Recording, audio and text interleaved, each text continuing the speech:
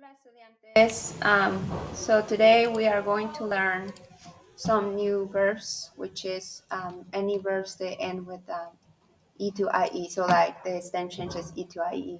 So yesterday we learned the verbs almorzar, which is to eat lunch, volver, to come back or to return, mostrar is to show, and dormir is to sleep. And those have a stem change where they all changes to UE. So let's take a look. Almorzar. So you guys did this on your notebook. So if you want to go ahead and grab your notebook, open your notes so you can visualize what you did yesterday. So yo almuerzo, tú almuerzas. So go ahead and repeat after me so you can practice this pronunciation. Yo almuerzo. Tú almuerzas. Él, ella, usted almuerza. Nosotros almorzamos. Vosotros almorzáis. En ustedes, ellos, ellas almuerzan. We also learned dormir, which means to sleep. Repeat after me. Yo duermo. Tú duermes. Él, ella, usted duerme. Nosotros dormimos.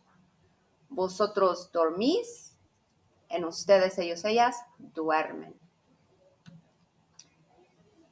We learned the verb volver. Yo vuelvo a la casa. Tú vuelves a la escuela. Él, ella, usted vuelve a la cafetería. Nosotros volvemos al concierto. Vosotros volvéis a la casa. En ustedes, ellos, ellas vuelven a la playa. So when we return to a place, don't forget to put the A. Last we have the verb mostrar, which means to show. Mostrar is a stem change O to UE. Repeat after me.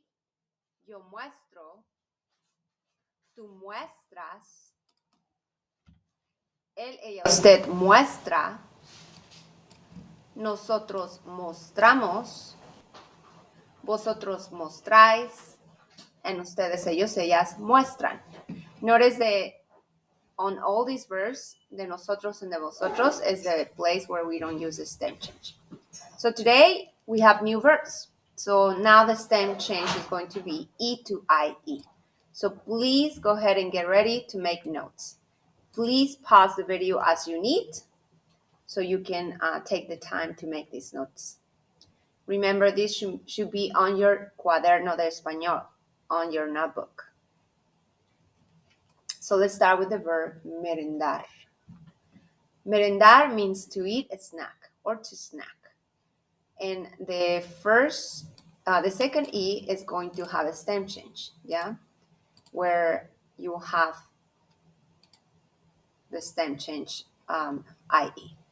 So for the yo form, you will have yo meriendo, tú meriendas, él, ella, usted merienda.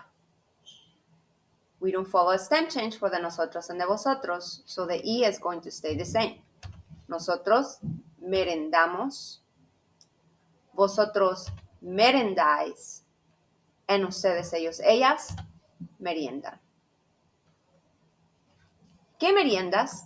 What do you snack? You can say yo meriendo las papitas. I snack the chips. Yo meriendo la fruta. I snack the fruit. So go ahead and share with your partner. What do you snack? Pause the video. Okay. Now let's go into the next verb. Empezar. Empezar means to begin on doing something, or actually I want you to add another definition here, which is to start. So empezar has a stem where the E changes to IE. So let's start with the first one. Yo empiezo. Tú empiezas.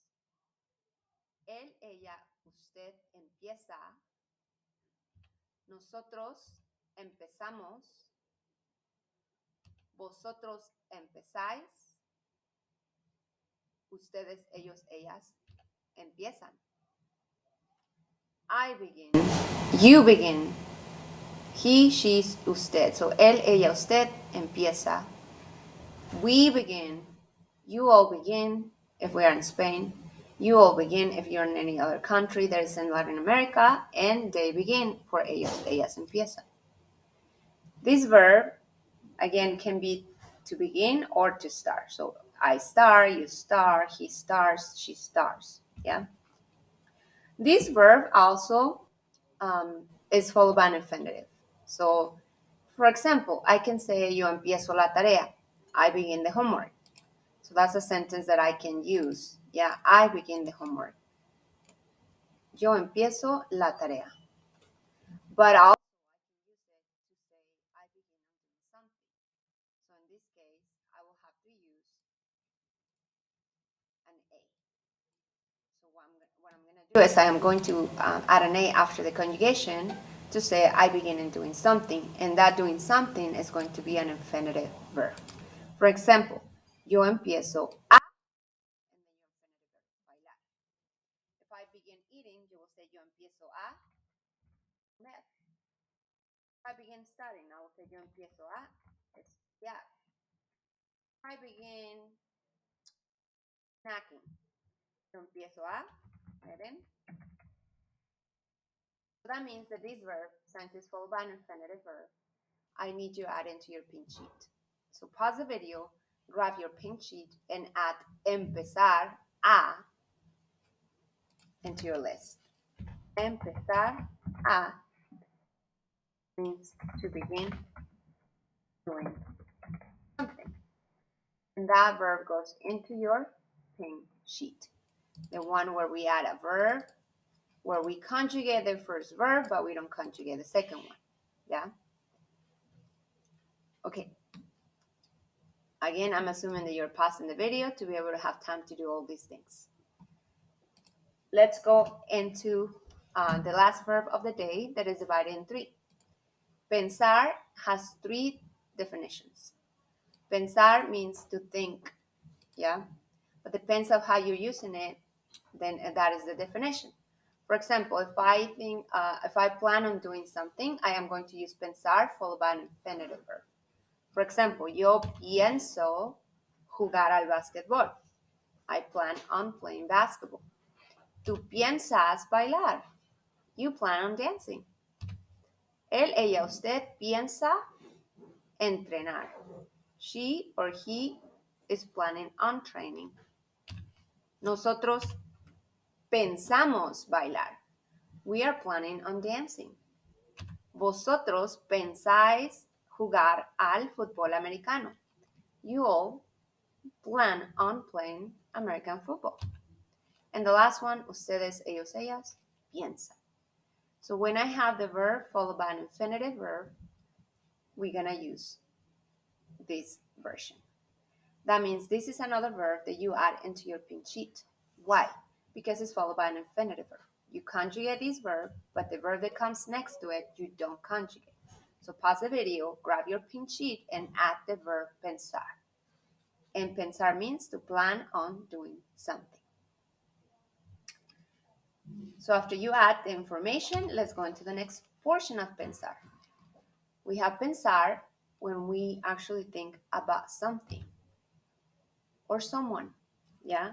So I'm going to say to think or about, and then here I can say something or someone. So for example, if I think about my boyfriend, well, I'm married, so I cannot think about my boyfriend, but you might think about your boyfriend, yeah? Or I think about my husband, or I think about my dog. I am going to use en next to the verb. For example, yo pienso en, tú piensas en, él, ella, usted piensa en, nosotros pensamos en, vosotros pensáis en ustedes, ellos, ellas piensan en. So I think about my dog. Yo pienso en mi perro. Yeah? So this is how we use this verb. The last one is to think about an opinion. So when you want to give an opinion about something, we're going to use the que next to it.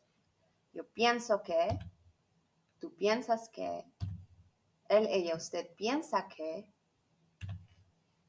nosotros pensamos que,